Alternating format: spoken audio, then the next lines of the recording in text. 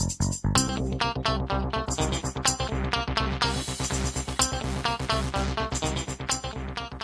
and welcome to the Columbia Daily Tribune's college football webcast. This is sports editor Joe Walljasper along with Tribune football beat writer Dave Matter. Dave, when last we met, we were assuming that the Insight Bowl was a foregone conclusion. Didn't work out that way. Nope. They ended up in the Texas Bowl. The Insight Bowl picks Iowa State, and then the Independence Bowl picks Texas A&M, two 6-6 teams, and 8-4 Missouri falls to the last Big 12 bowl spot, the Texas Bowl. Your thoughts on the whole process and whether Missouri should be aggravated by that? Yeah, I think they have a right to be a little bit aggravated. I think in the end, the destination they're going to, the Houston Bowl, or the Texas Bowl in Houston, it's not so bad. Much better TV deal being on ESPN rather than NFL Network, which is available to about half as many households across the country. The opponent, I think, is more interesting. Navy, probably more competitive than it would have been the Insight Bowl against a 6-6 Minnesota that doesn't really get you too excited. But I think the process and how it happened, I think, has to be disappointing for Missouri. The fact that they were picked over by two bowl games that sort of rejected Missouri and went for 6-6 teams. I think there's just a sense of pride in that you play to win the games and you tell your players that there's rewards for winning. And then it turns out that if the reward is a bowl game, it really doesn't work out that way because the Big 12, they really sort of sold their soul to bigger payouts from these bowl games and allowed it to be a system that is unregulated, that any bowl can take anyone as long as they're eligible. And it comes down to wanting bigger crowds, which I think all bowl games want. But they also want there to be some sort of integrity in the process. In the Big 12, you really don't have that. They don't really care so much about how you did on the field to a degree, and that's how this worked out with the Insight Bowl, who a week ago was trying to dismiss the talk that they would care that much about what Iowa State did 9 years ago, and turns out that was the factor for why they took them.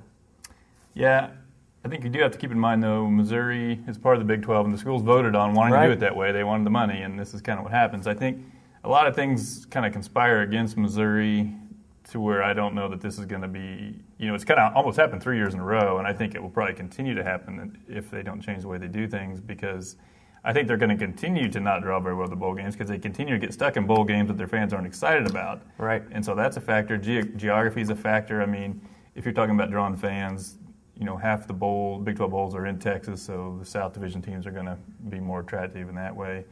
And then they're not really a novelty factor. Like, with Iowa State, they don't go to bowls much, so maybe there would be, now we've made one, there's going to be a bigger, whereas Missouri kind of goes to one every year almost. Sure. So a lot of things kind of conspire against them in that way. And I guess if you think of it as you should get what you deserve, then yeah, it's disappointing. But I think anyone who thinks the college football postseason, you get what you deserve, hasn't been paying much attention. Right. I mean, the whole system is set up to try to match the top two teams, and then beyond that, it's kind of just a grab bag. And, Sure. And you can't let your self-esteem get too wrapped up in that, I don't think.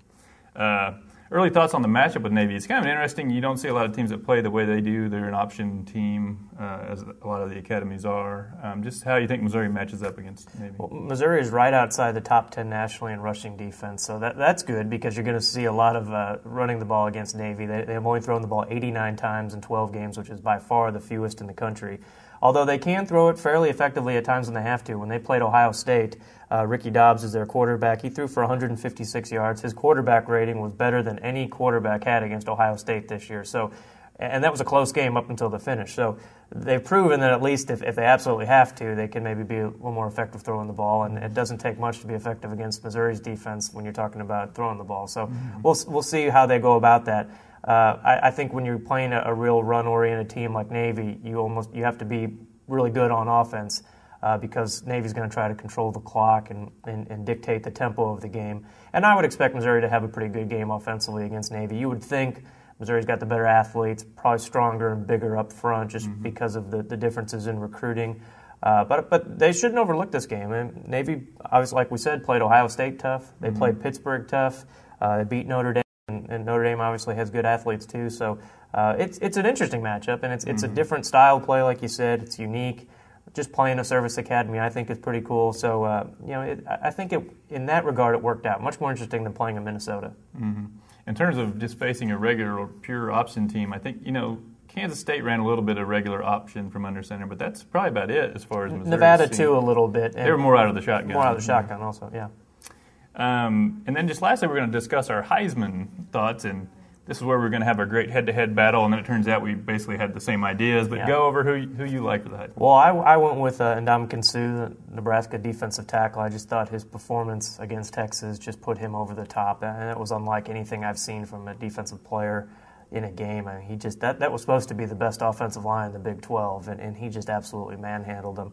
At Missouri's bowl announcement event on Sunday night, I kind of did an informal poll talking to some of the players and coaches there who they thought they would vote for if they had a Heisman vote, and it was hands down Suh. I mean, they were that impressed. And that takes a lot for a Missouri player to say that about a Nebraska player that they're supposed to dislike and root against, but they were really impressed. And if you just look at his body of work, what he's done as a defensive tackle, when every game going in, the offense is game planning to stop him, there is no stopping him. So he's that good. And after him, I went with Toby Gerhart, the running back at Stanford.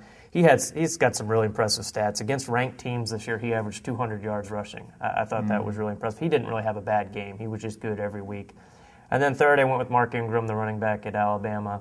Against the rugged SEC, he averaged almost 130 yards a game, 6 yards a carry. I thought that was really impressive. And he was the best player on the field offensively in the SEC title game the other day. So those are my top three.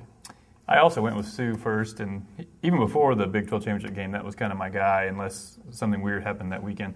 And with him, I almost feel like if not now for defensive player, then when would it be? Because there's not a real standout, dominant offensive guy. And this guy, I'm trying to remember a defensive player that has been as dominant as him, and I'm drawing a blank. I mean, the year Charles Woodson won it, it was more, it had a lot to do with his work returning kicks and stuff like that. But this guy, like you said, he's someone that he kind of draws constant double teams, and it just doesn't matter, And I think a lot of times quarterbacks and running backs tend to win this thing because they're the people that just the casual observer, you can appreciate whether they're doing well or poorly. And it's very hard a lot of times when you get to judge someone who's literally in the very middle of the whole mess. Right.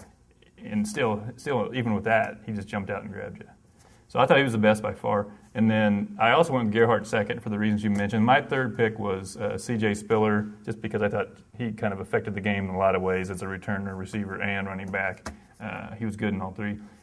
Oddly enough, none of those teams was a great team. I think they all maybe lost 4 games, so that's a little bit of a departure from what you usually think of with the Heisman. But it's been kind of a weird year for the Heisman. I think it's probably – I'm not sure that there's ever been just a depth of guys where nobody is an obvious favorite. Yeah, and this year I was really against voting for a quarterback, especially the two that we're told to vote for because they're so well known and have had such decorated careers, Colt McCoy and Tim Tebow. I just think if you look at their numbers this year, they just don't stack up. They by far did not have their best year of their career.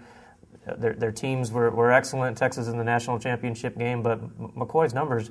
I voted for the AP All-American team. You get a first and second team choice at quarterback. I didn't even put him second team. I didn't think he was that good. So next on my list would have been Spiller.